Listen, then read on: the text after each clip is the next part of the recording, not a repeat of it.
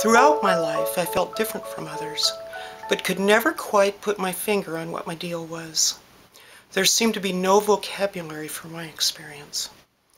I went into hiding. Then one afternoon in my early 20s, I was sitting on the back porch of the house where my grandfather and I lived. I looked out over the fields out behind the house, the pasture land, and surrounded by the fences and the beautiful brook that ran through the middle of it. And I began to have what I can only describe as a vision.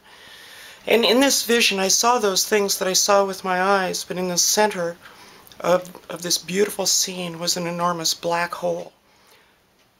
And the black hole sucked in everything that got near it.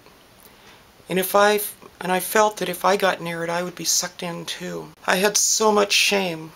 What was wrong with me? Why was I so broken? Why was I such damaged goods? Denial is a fantastically powerful coping mechanism, but it's a terrible way to live. Many years passed since that time. I began to write and found I could explore this thing that was me. I decided I would be fearless and that I would write into the black hole, even if I died trying. It was very, very frightening, but I did it anyway. It opened up many things for me. I found I could embrace life, no matter what it took, no matter how it looked, no matter what others thought of me.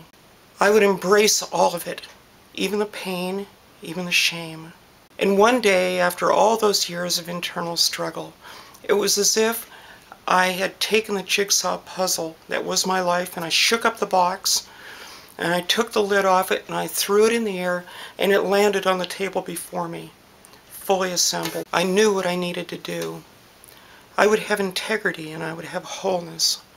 I would have an authentic life, just as my sister has had. An authentic life just as my parents have had and my friends. And it would be life as a woman. As time went on, it wasn't so much that I came out, more as if I had come in. I'd come into wholeness.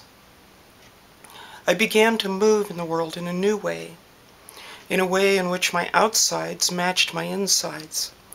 And there was so much to do. I wanted to do everything, but I couldn't do everything, so I did just the next thing. Now I have peace.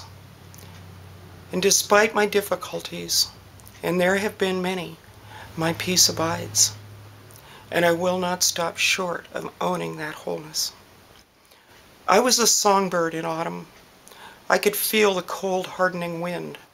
I could smell it in the birches, and I knew it was time to move on or die. And now, after all this, once more it's spring.